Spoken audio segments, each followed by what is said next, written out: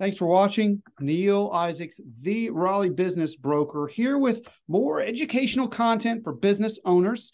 Previously on Ask an Intermediary, I answered the question, business valuations versus business appraisal. What's the difference? Today, I want to peel the onion. I want to go a little bit farther, and I want to actually put together a presentation, and I want to walk you through. There's business owners out there that are thinking about selling their business, or they need a valuation, but they don't know what kind. I get this question all the time. Even if they're not selling a business, they've heard they need a valuation for lots of different reasons. So I'm going to spend a little bit more time explaining the difference. By the end of this presentation, you should know exactly, if you're thinking about evaluation, if you need an opinion of value, broker's opinion of value, or an appraisal or something else.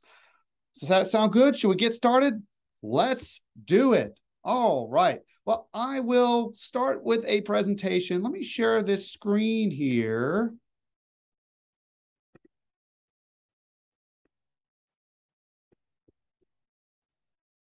And I'll throw this up on the screen. Business valuations versus appraisals. This is our topic du jour of the day. What's the difference? I'll give you a high level, and then I'm going to dig down a little bit more into each of them. In general, business valuations, first of all, an appraisal is a valuation, but a generic valuation tends to be more affordable than an appraisal. Typically there's a faster turnaround. I say they're non-contested, that they're best for non-contested, and they're really good for business planning. There may not be a specific objective needed for the valuation. You're just looking forward to the future. You want to know at one point of time. And if you want to sell a business, it's a great tool, obviously. So business planning.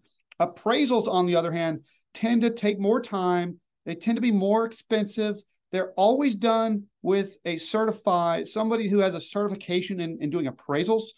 And they're great for contested matters. They can be good for non-contested matters, but in general, we recommend that we do valuations in-house and with a third party, but we recommend appraisals for people where there's contested, and I'll get into that a little bit more. Big picture, that's all you need to know. You can log off right now if that's what you wanted to learn, but I hope you'll stick with me because I'm going to go a little bit deeper. Valuations, the umbrella term.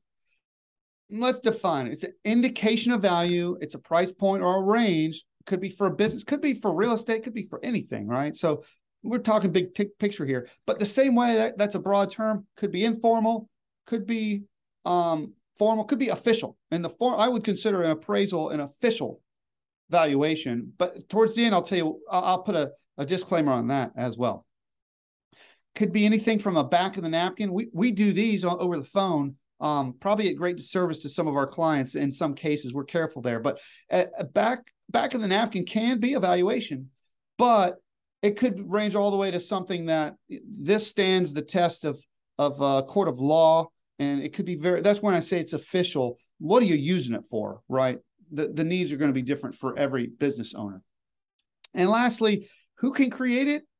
Some can be created by anyone. Some you definitely need a certification in order to put your stamp on that. So big picture, that's a little bit about valuations. Let's start with opinions. So we're going on this spectrum, right? Opinions of value. An opinion of value is not an appraisal. It is just that. It's someone's opinion. That person could be a broker, could be a valuation specialist, and it's going to go over the calculations. It's going to be pulled from the owner's source data. I consider myself a valuation specialist and a business broker. I can't value a business without knowing the numbers. We use the client's numbers, but we also ask for tax returns and other data. We know that the owner has submitted their business financials to the government, and so we and banks put a higher degree of fidelity in tax returns, and they don't always match the financial statements, but it's based on source data as well as Q&A with the owner, and it's compared against sold businesses. So there's you can go on Zillow and see what the for sale price is, but we only use not for sale but sold comparables to see what similar businesses have sold for. I say we, speaking as valuation specialists in general.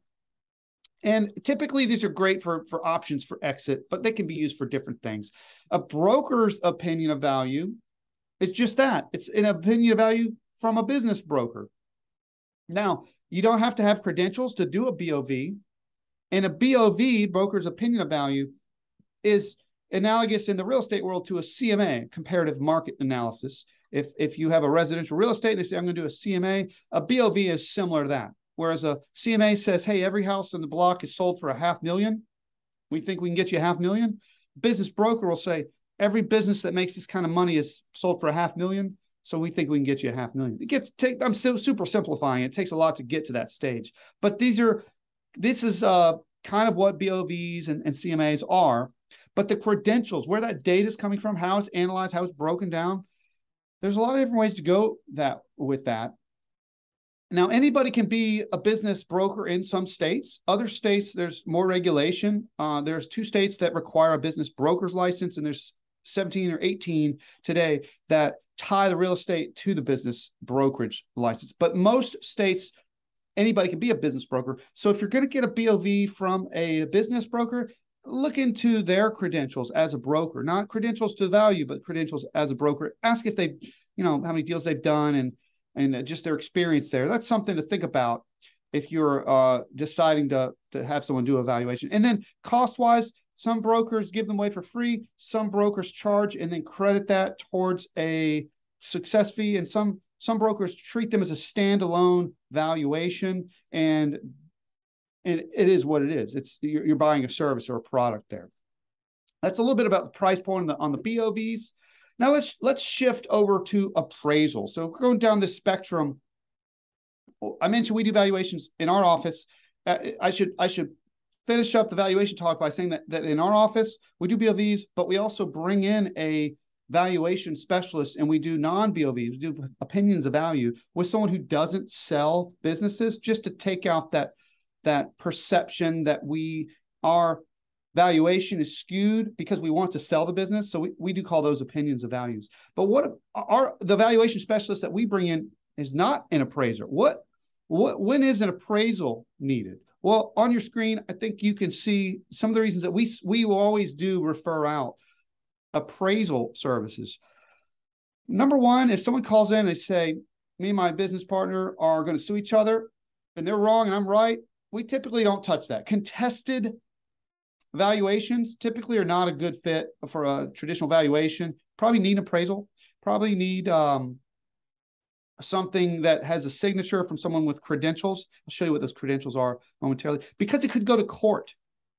There's something called a USPAP certified. If a judge looks at an appraisal, they'll ask, is this a certified appraisal? Opinions of value are not certified. So if it's contested, if it may go to court, if a bank is going to look at it, right, then we do recommend an appraisal. And if there's a threat of litigation, it's just not a good fit for an opinion of value. They're more for business planning. And I say when money's not an issue, money is always an issue in life, correct? However, appraisals do cost more. It's just a fact. And if an owner says, I just want a really good idea of the value of this business, I want more than an opinion, I want an appraisal, I don't care what it costs, that's another scenario where an appraisal may be a good fit. A little bit more, I mentioned there are credentialing bodies. The SBA does Small Business Administration. They guarantee loans. This is the equivalent of Freddie and Fannie Mac in real estate. This is for businesses. For businesses up to $7 million. Their qualifications for an appraisal, if they want a business valuation appraisal, they will cite these 5 bodies as deemed acceptable for their appraisals. And they are the ASA, the CBA, the ABV, the CVA, and the BCA. And I've actually studied some of these. I can tell you the methodologies that they use are not that different than what we do, but they certainly consider different aspects and different avenues to get to their price point or their range.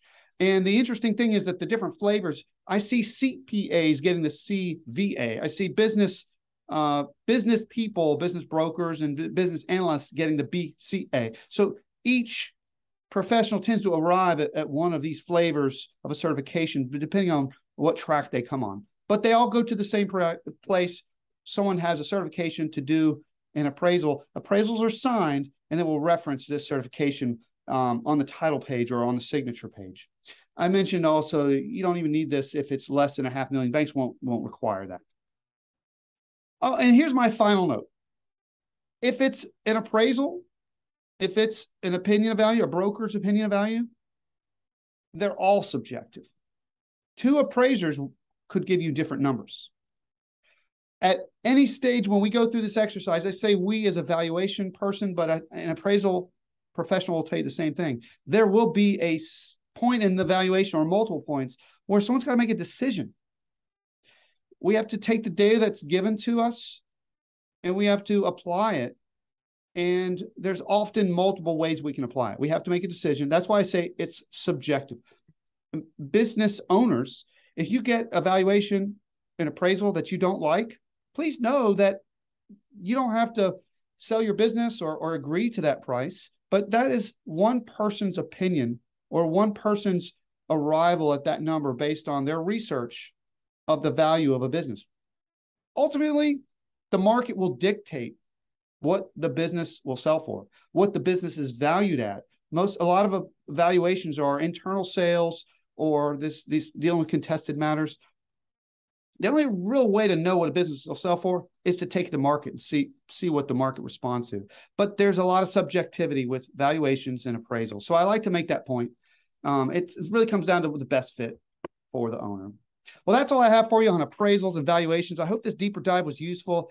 I'm all over the web. VR Biz Triangle is where a lot of my handles are. You're probably watching this on YouTube. Check out my other YouTube videos. Like, subscribe, share. Thank you so much for the privilege of your time. It means a lot that you spent the time with me today to learn something new. I'd love to learn what else you want to hear about. So comment in below, or if you have a specific question, everything we do is confidential. So if you have a specific question about your business, about valuation appraisals, shoot me a direct message. I'll look for that.